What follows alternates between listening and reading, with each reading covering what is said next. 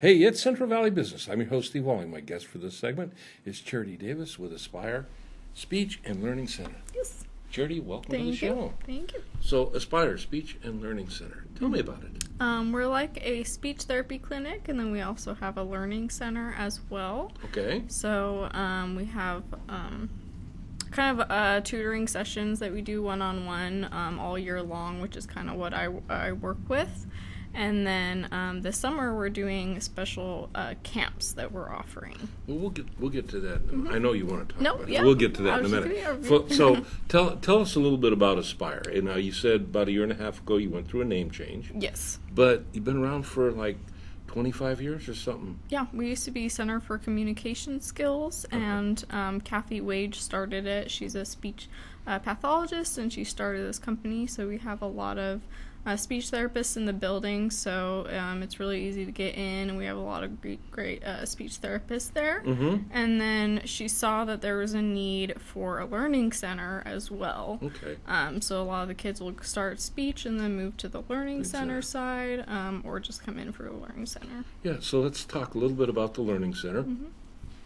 You said you take from like kindergarten all the way through and into college. Yes. Mm-hmm. And as a parent, or maybe even like a high school student or early college, what would be some key things I would look for that would maybe clue me in that, going to a learning center might help me in my career as a student? Yeah, a lot of times, of course, during the tests and things throughout the year, if your child's a little behind in a certain subject, then you might need extra help. A lot of times, if your child's getting an IEP, then we have a lot of kids that come to us for that. Mm-hmm. Or we have other kids that are homeschooled that need extra help, or just a subject in school that we help them with, or we'll have occasionally college students. And Charity, you said this is done through like tutoring. Yes. Is it one-on-one, or Yeah. do we have like group tutoring, or how's Yeah, that work? it's always one-on-one. Always one-on-one. Yeah. That's kind of cool. Yeah. Get a lot of personal attention. Yes. And you've been with them now, you said a little over 2 years? Yeah. Mm-hmm. You like doing it? Yes, I Yeah? really like it. Mm-hmm. It's a great place. What is it that kind of really sets you off that makes you enjoy your job so much? I think because we're very focused on goals and progression, and because it's one-on-one, you can really see the individual kid and really help them in different ways that they aren't getting at school or at home. And we really focus on how they're progressing, and then being able to communicate that to the parents. So And you're able to watch this as it moves forward, huh? Mm-hmm. Yeah, sometimes kids will stay with us for years, so it's really fun. Mm-hmm. Well, that's cool. Yeah. Obviously, it must be working for them. I hope so. There you go. Well, I hope so, too. Okay, so is there any particular topics that you focus on, or is it pretty much across the spectrum? Yeah, so it's pretty much everything, but we are a little specialized in the sense of we've picked out programs that sort of cater towards dyslexia or language processing type of disorders, Okay. but they also work for anyone who's just trying to get ahead of it as well. So we have special kind of programs that we focus on for that, but we'll also do homework help and things. So, okay, besides topics like math, reading, and so on, you actually address things that, someone that is having difficulty learning, that, wherever their deficit might be in that, you mentioned like dyslexia and stuff. Those are difficulties that a student has that's not directly related to any particular topic, Right. but just their ability to kind of get a handle on interacting with the things that they got to learn. That's kind of awesome. Yeah. Mm-hmm. Yeah, I like that.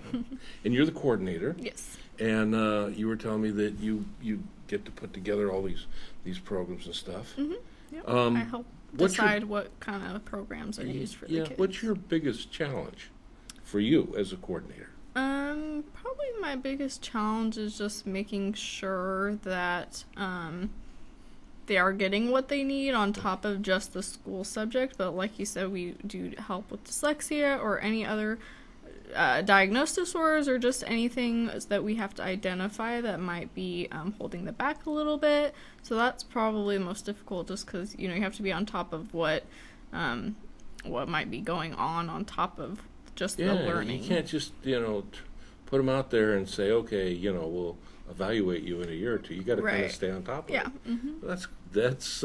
That's got to be a challenge of sorts. Also has to be very rewarding too. Yes. But now then, we'll get to what you wanted to talk about. Now that I got the information I wanted, Yes. We got some stuff coming up for summer. Mm-hmm. Charity, tell me about it. So during the year, like I said, we do one-on-one tutoring. Right. But during the summer, we're offering a math club. So you can have a group of kids, and we'll kind of do a lot of fun projects and games kind of related to different math subjects to either get ahead or to catch kids up, things like that. And we're doing also a handwriting camp.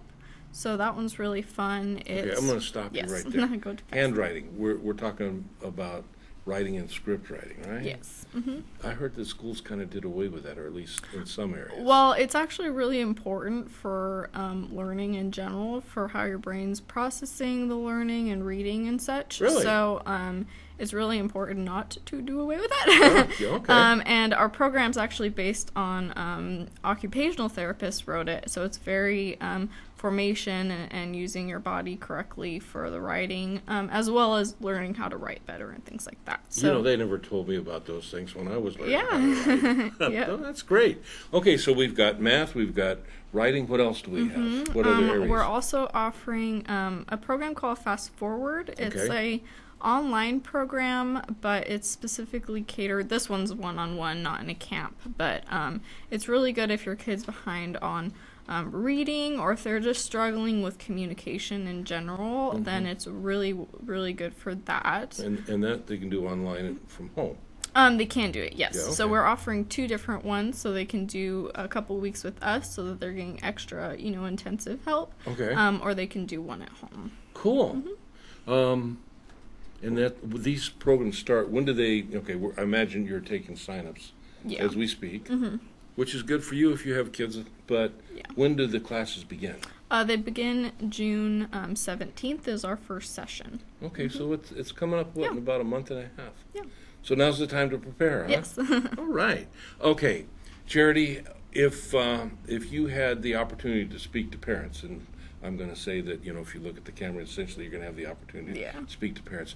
What message would you like to convey to them about what they should be aware of for, when they're working with their child, to look for that may trigger the idea that maybe we need a little bit more help than what I can give them at home? Right. Well, so one key would be if they are a little behind, or they're needing summer school, then they might need an extra help there. Also, I would say if they're just not enjoying school, a lot of times our camps are fun because they're in groups, or they're really, even the one-on-ones, they really make it, they make a lot of progress, but it's also very enjoyable for them. So that's one thing. If they're really not liking school, if they're a little behind, that can be a problem. Yeah. Mm-hmm. If they don't like it, if they're not interested, they're not going to be very motivated to do what they need to do. Right. So these camps, since they're not all summer long, they're just little intensive segments. Right. Then they can make them learn, but also be more excited for it. Cool. Mm-hmm. All right. You said they're not all summer long. Besides the ones that are starting around June 17th, are there others that will begin later on during the summer? Yeah, we have 3 different sessions. Okay. So many of the camps will happen during June 17th and then later in July. And then we have a reading writing one that will be happening in kind of middle of July time. Can I sign up for that one? Yeah. No, that's great. Yeah. Well, that's got to be exciting. Mm-hmm. And you don't get summer vacation like regular schools, huh? You working? No. Oh, well, listen, Charity, I want to thank you for being with us today. Thank you. I think that's some neat stuff that your organization's doing. If you have a child, and I was kind of joking, but if you have a child that is not real interested in school, regardless of anything else that's going on with them, that's an issue you need to address right away, because that's going to lead to other things that you don't want to have to deal with as they get older. And, you know, it may be a learning issue, it may be a lot of things, but if they have the opportunity to work with, you know, what you are providing for, you evaluate the kids when they come. So you can kind of, you know, see where they're at, where they're going, and then give them the stimulus, I'm going to use that word, that they might need to help, you know, maybe move themselves up a little bit, you know, build some interest, get excited. Yeah. Yeah? Yes. Well, that's really good. Well, I want to thank you for being with me today. Thank you. All right? And as the year moves on, you know, things come up, if there's like open houses or something like that you're going to have, come on back and we'll talk about it. Yes. All right? I won't make it too difficult on you. No. Thanks for being with us today. Thank you. Very important subject, folks. Pay attention, and I'll see you when we come back.